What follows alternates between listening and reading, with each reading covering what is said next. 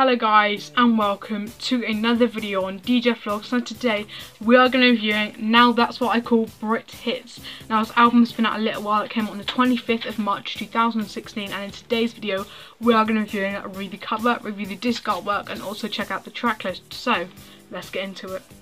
First of all, the cover. My opinions on the cover is it's very nice. Of course, you've got the text in the middle with the flag at the bottom, which is is very nice with and definitely goes well with the theme of the album. You've got loads of confetti in the background, which is nice. I really do like the cover, and the text, which is in white and also got like a red outline, is very nice. I think it's amazing. It definitely works well with the theme of this album. It just looks overall very nice.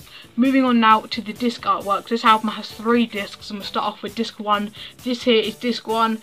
It's a mix between kind of like a light and dark red. It looks a little bit orangey.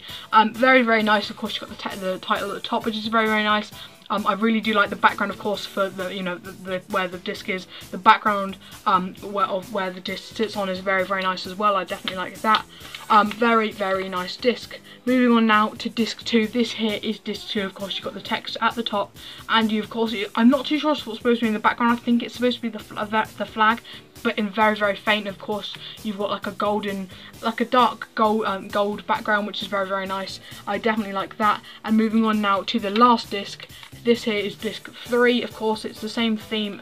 If you look ever so carefully, I think it's supposed to be the flag in the background. It's very nice. It's very faint, but it is very nice. And of course, you've got blue in the background of this one, and of course the text at the top of the title.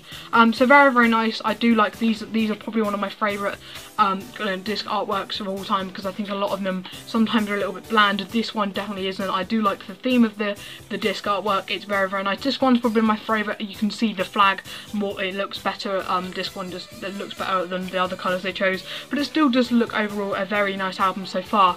Moving on to, of course, the main part of the album, we have the track list. Starting off, we have 3 discs on here. Disc 1 has 22 songs, disc 2 has 20 songs, and disc 3 has 21, so you're getting an overall of 63 songs on this album.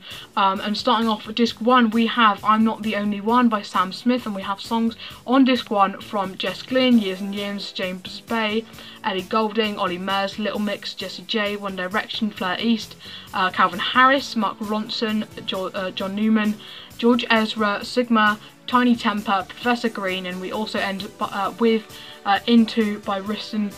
Moving on now to disc 2. We actually start off disc 2 with Paradise by Coldplay, and we have songs from Amy Winehouse, Emily Sandé, Bastille, Robbie Williams, Paloma Faith, Florence and the Machine, Labyrinth, Naughty Boy, Ella Eyre, KTV, Route 94, Sigma again, Disclosure, Rudimental, Ollie Murs, Sagala, KDA, and we end with Wish You Were Mine by Philip George.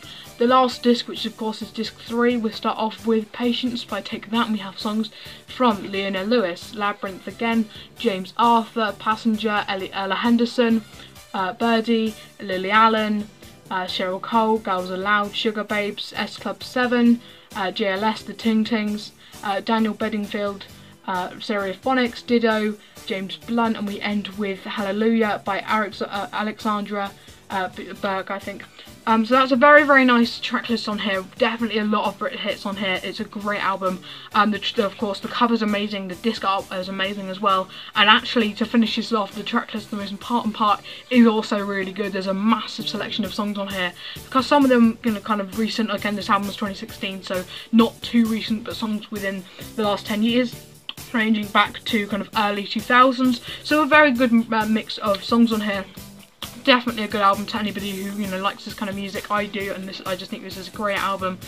So if you have enjoyed today's video, please make sure you give it a massive thumbs up. That'll be massively appreciated.